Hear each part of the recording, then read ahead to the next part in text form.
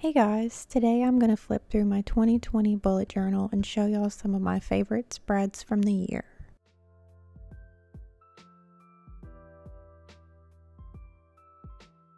So my first spread in every bullet journal is always a quote page.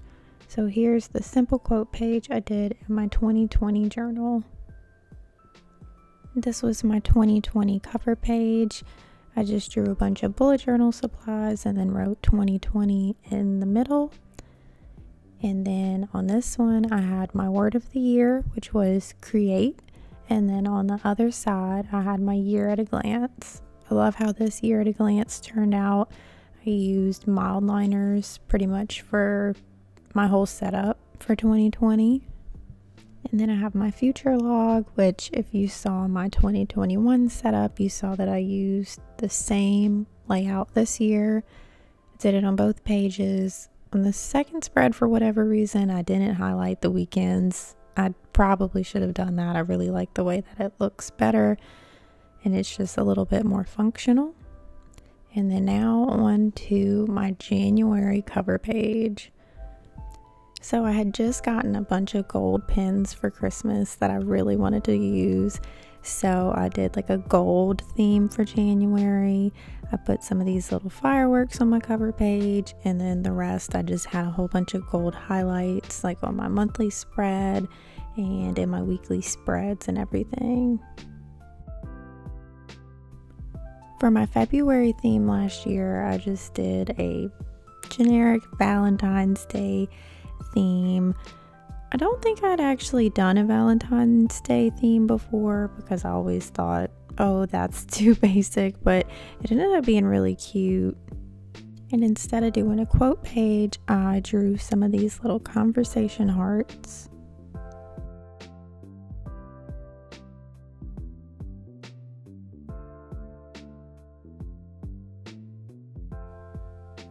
My March theme was probably one of my favorite cover pages this year. I was inspired by my gold wall grid that I have above my desk in my office, and I just did like a little March calendar, put some Polaroids on it.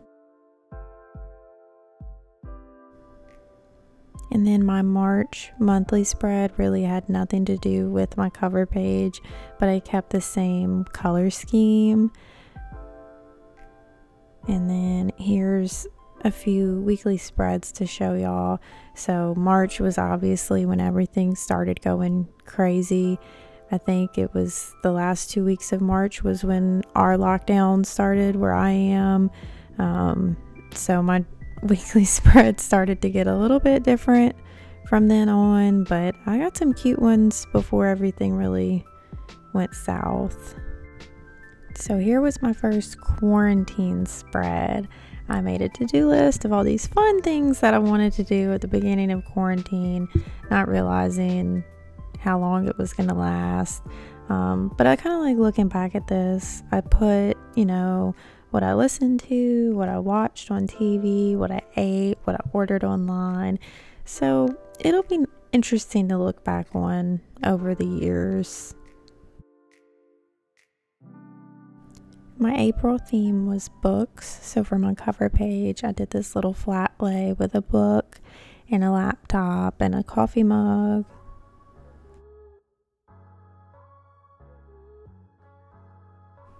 And then in my monthly spread, you can see the whole month of April was canceled, no work, no nothing.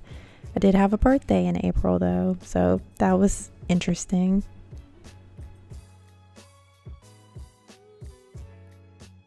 Okay, so I'm probably going to say this about a lot of the themes, but I think May might have been one of my favorites. This little RV was so fun to draw. I love how it turned out. It's probably one of the cutest things I've ever done.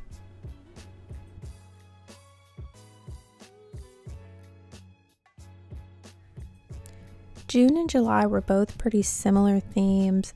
I just started going back to work.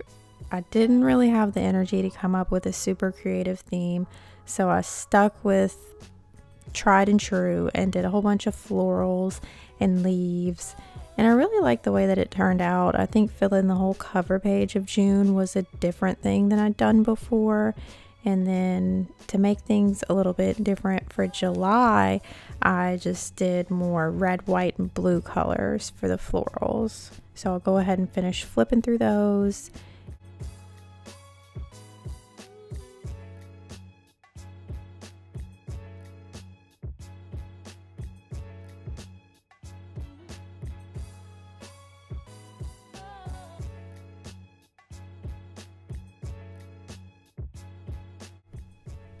Okay, so this spread, if you can even really call it a spread, is where I swatched all my acrylograph pens when I first got them. I was so excited to use them. I wanted them to be in my real bullet journal. And then on the other side, I did my little quote page for the 4th of July. And of course, for August, I had to use my new acrylograph pens. I had just gotten them, so I did these cute little Polaroids. And then on the other side, I did my quote inside of a floral wreath.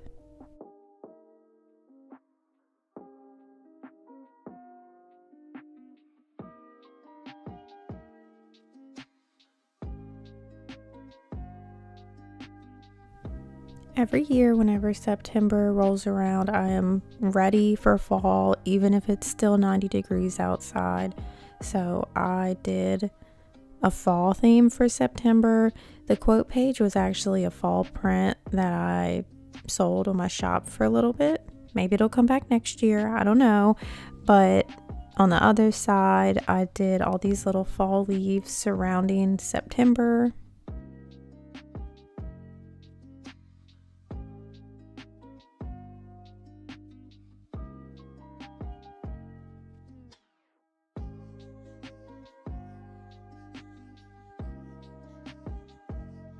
I think I called my October theme Witchy Vibes, but I drew this little shelf with a bunch of spell books and potions and a crystal ball. And then for my monthly spread, I drew a witch's hat and a broom and just all the things that a witch would use on a daily basis.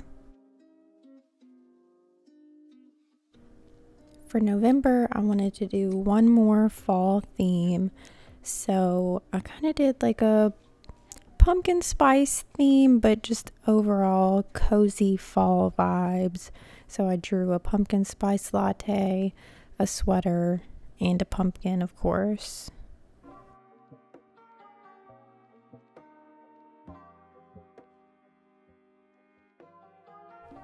I look forward to making a December spread every year.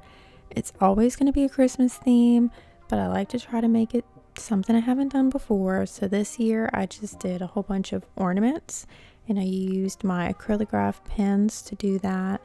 And then I included a whole bunch of craft gift tags to make my headings, and then some cute washi tape.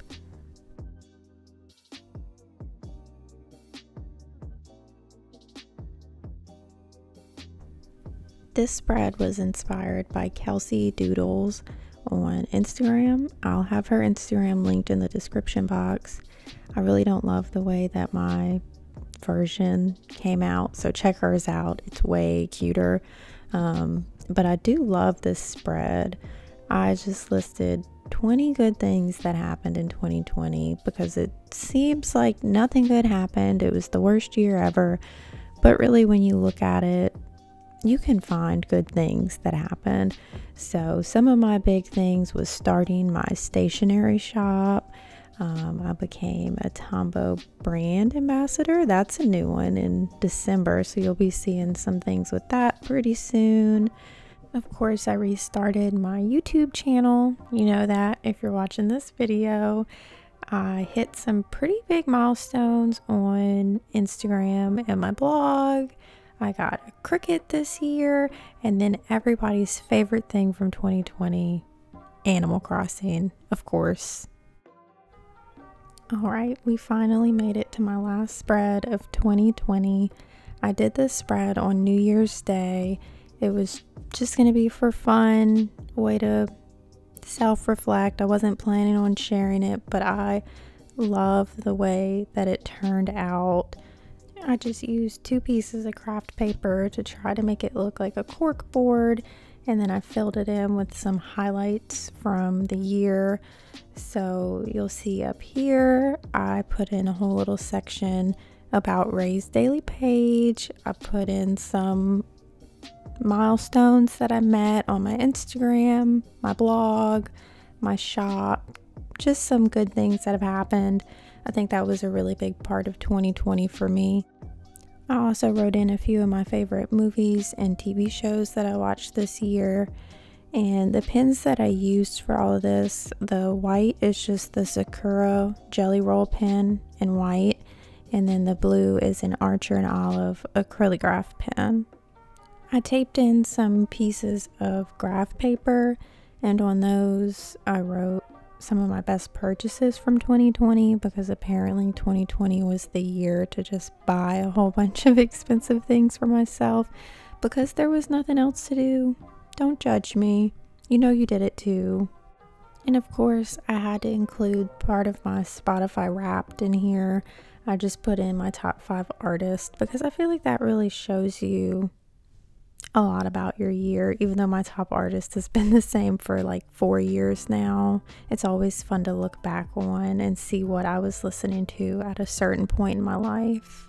And then to finish the spread, I pasted in a picture of me and my dog, and then the Stars Hollow Winter Carnival sticker is available in my shop. I just thought it would look cute, like a little flag hanging on a cork board. And that is it for my 2020 bullet journal. Thank you guys so much for watching. Let me know down in the comments what your favorite spread was, and I will see you guys soon.